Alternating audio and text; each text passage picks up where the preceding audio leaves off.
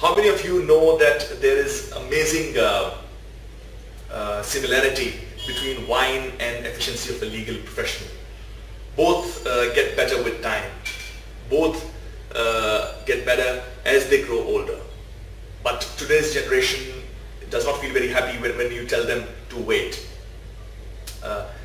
But yes, there is an option where you can actually assume the qualities of a mature wine without getting older, and that is by participating in extracurricular activities such like mood competitions, client counseling competitions, so on and so forth.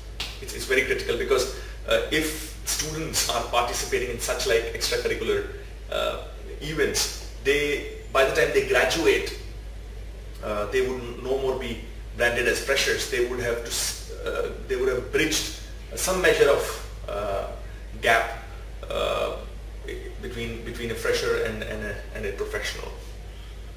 And yes, there is no substitute of academic excellence, that goes without saying, but academic excellence, if substantiated with practical insight, it can do wonders. It can be magical.